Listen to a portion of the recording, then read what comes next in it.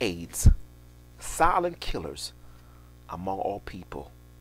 Not just about blacks, actives. What I'm saying, not about black actives.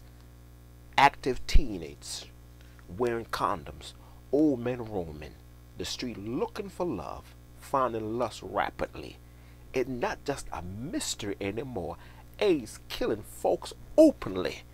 The community is still ignorant about the educational promotion of the facts of AIDS virus.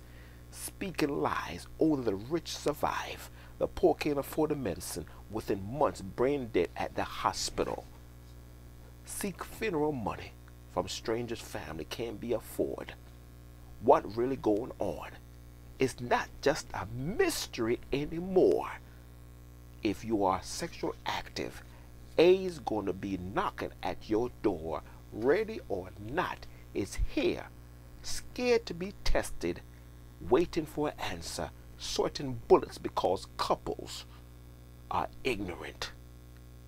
He did not wear a condom, took a chance with death and life in the balance.